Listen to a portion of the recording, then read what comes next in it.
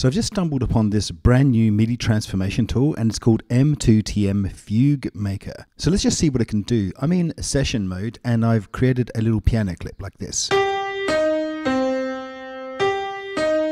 So while you're using Fugue Maker, I highly suggest that you start by using something really simple, and then you can build up as you learn the tool. So once you have that first clip done and you've brought up the MIDI transformation tool, then you have these things here called voices. So basically voice 1, voice 2, 3, 4 will allow you to select different tracks. So we've got 2 key zone classic, 3 key zone classic, they're just piano tracks. So I'm going to select 2 key zone classic like that. So what it does is it sends this MIDI from the first clip into the second clip exactly as is, unless of course you're going to make some changes. So in this case here, what I'm going to do is I'm going to select 4 times the speed, and once I'm done with that, I'm just going to click apply like that, and the MIDI clip is created. So let's just take a listen to the first clip, and then I'm going to add the second clip to it.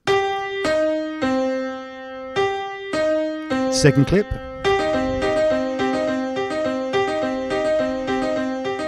Okay, so that's pretty cool, but you can do other things. So what I'm going to do here is reduce the gate a bit to about 50%, and I'm going to reduce the velocity as well. So it will overwrite the previous clip and it will create a second clip that is different.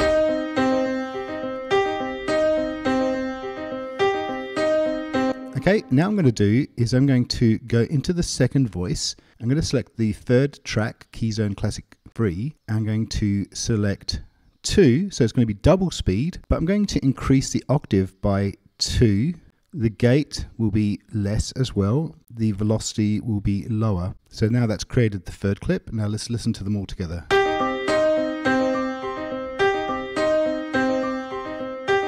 Okay, that sounds pretty good, but let's actually increase that gate. Let's actually bring that gate to 200% and see how that sounds. Let's go and see what we've created here.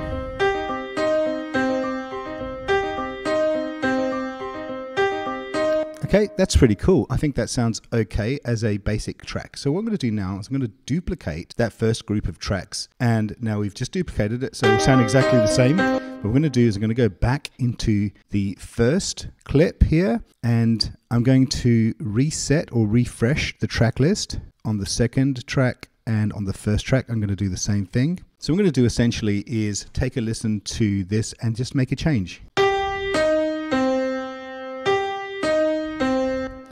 Okay, so let's just bring this down a semi or 2 semis. That's it. Okay, now let's just reapply the same settings that we had for voice 1 to Key Zone Classic. Let's reapply that. That will create the clip again. And let's just do the same thing for the second voice. Reapply. Now let's listen to the track groups together.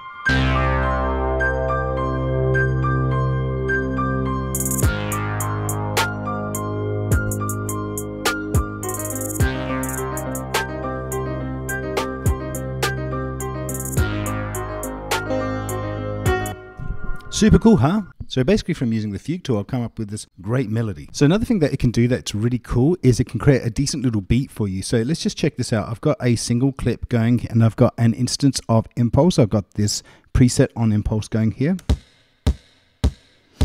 So I've just got the 4 to the floor kick like that. But what we can do is we can create more tracks. So let's just bring in 4 instances of Impulse.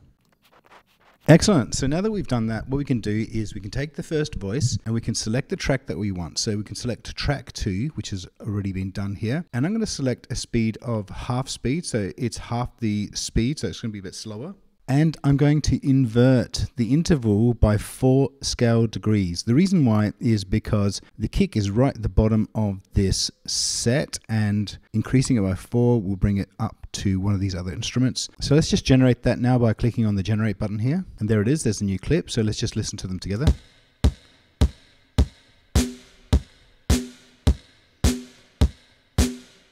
Okay, now let's go into this second one here, and we'll just select the third track. And now this is going to be a slightly faster beat. We're going to increase it by 7 scale degrees.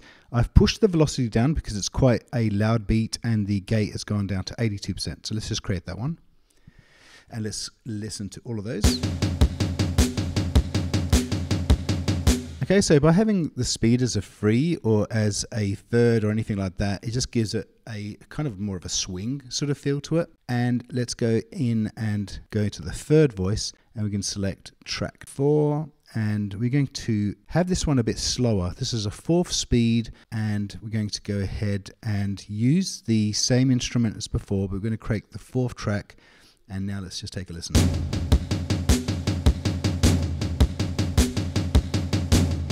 Okay, so it's created this sort of big sound every 4 beats, and that's pretty much it. And as you can see, it took basically very little time to do anything. What we can do though is we can duplicate that, and we can start messing around with some of the sounds. So for example, we can bring this kick in just a bit earlier here, and maybe have it like that as well. We can go ahead and start regenerating all of the sounds based on that slightly different structure that we had set up there. So let's just do that. And now let's just take a listen to how this one sounds.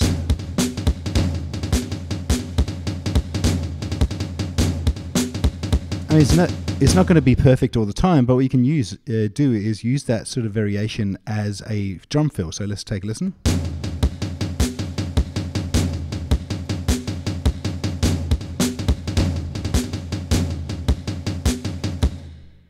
Pretty cool, huh? So the other thing I wanted just to quickly show you is you can also create harmonies. So with drums, it's actually quite interesting, because what it means with harmony is you just play different notes at the same time. So you can have like a doubled up sound. So say for example, we wanted to take that snare, but we wanted to also add a different instrument. So we select 5 and we'll select 7 here and just regenerate. Now we can take a listen.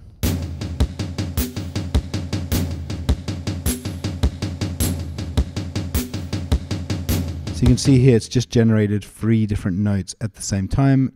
And you know, because it's MIDI, you can just go in and make changes as you want. So you can say, move some of these a bit earlier, some of these a bit later, or just down to different places.